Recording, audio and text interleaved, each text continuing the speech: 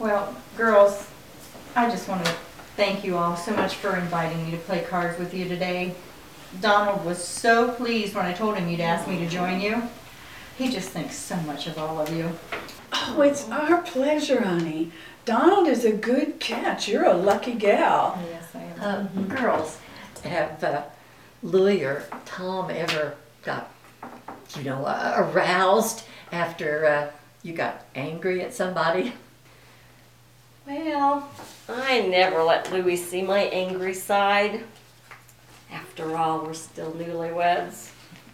And he still thinks I'm sweet. Yeah, right. Tom has seen me angry plenty of times. I mean, after all, we ran a bakery business for 35 years and worked side by side. But I don't know that I can say that it turned him on to ever see me fired up. Ruby, are you trying to tell us that seeing you angry got old Harold's motor revved up? Oh, stop it, Isabel. Sorry. Well, it never used to, but the other day, I was really angry at the principal from Alyssa's school, and then that night Harold took us out to dinner, and I got really, really angry at the waiter. And that night, I thought I was cheating on Harold. It was like a different man in the bedroom. It was so sensual. Get out of here. You're telling tales out of school. Let her continue. Eunice, let her continue. What else, Ruby? Did anything else happen? Well, the next morning he slipped me $40 and told me to go out and buy myself something sexy next time I was in town. I don't believe that. I just don't believe it. I think it's romantic and cute.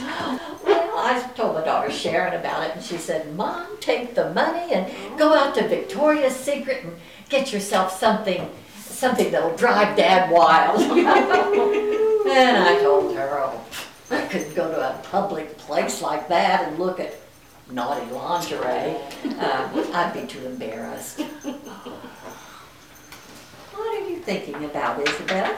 Well, it just so happens that my sister is having a private lingerie party this Friday in her home. Oh. You girls should all join me. It would be such a hoot. It would be so much fun. And it's private, so there's nothing to be embarrassed about. All right. I'm in. I think it's wonderful. All right. Ruby, you need to show Harold that you're more than Alyssa's grandmother and caretaker. Mm-hmm. You need to show him that there's a wild woman in there ready to break out every once in a while. That's good. Yeah, okay. I've never been to a Victoria's Secret shop before. And I've never been to a lingerie party before, a private one. So yeah, I'll come. All right. All right. Besides that, I might find something sexy that Louis might like. Oh, yeah. Look out, Louie. Oh, yeah. Yeah, well, you know, the lesser I find, the better off Tom. Oh, yeah. Girlfriend. What's Harold gonna do, Ruby, when you come home with something sexy? Yeah. I hate to think. You better take your Geritol or something like that, because I tell you what, that's gonna chase you. Oh, well, I gotta get in You're gonna have to buy some new carpet and those walls. Get your exercise.